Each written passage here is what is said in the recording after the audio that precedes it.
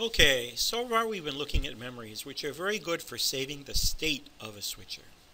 But let us say that instead of saving the state of a switcher, what we really want to save is a sequence of actions that we've taken. We can literally do that with something called macros. We just come here to the icon, File, Macros window, and there it is.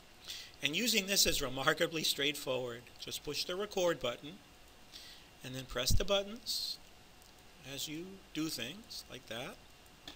Turn key layers on and off. You can change your transition if you like. Let's go to the CG and perhaps change that, or go to the clip store and perhaps change those. But the main thing is you'll see here, I'll stop the recording. I won't bother saving this, even though it is a masterpiece. You'll see that it basically recorded everything that we did, along with the necessary time that I took between each step. And for example, took a note of when I was changing my CGs, when I was setting my clips. And this list of actions is editable. So for example, if I didn't want this to last 19 frames, I could say, no, I really wanted it to wait 24 frames before it took action. And let's say instead of input 3, I really meant to go to input 5. Let's say that here for the CG, instead of going to that CG, I actually meant to go to a different one. Let's say this one.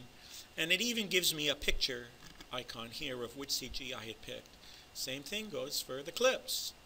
I can sit there and I can pick a different clip just by going, say, like that. Very, very useful feature. It's very easy to edit. And also you can then play it to see exactly how it comes about. So now if you look here at our switcher panel, you'll see that as this steps through all of the different steps, that the switcher reflects the change. Perhaps it would be a little better if I start from the beginning with the panel showing. Let's quickly do that. There we go. And here you see how preview is changing as I switch to it. And then I got a little slower there. What this macro is particularly good at doing is doing things like, for example, show openings.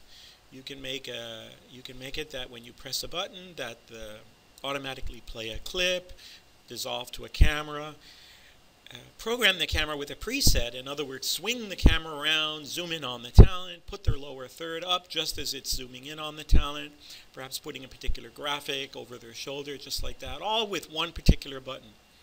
And these buttons can be put into these buttons here as if they were memories. And some of our panels even have an extra row of buttons here, so you can choose these memories and macros as if they were sources. Very, very nice feature. And as soon as I can talk Tony into hooking up a remote control camera to this particular system, I'm going to make a video, a training video that shows how that works.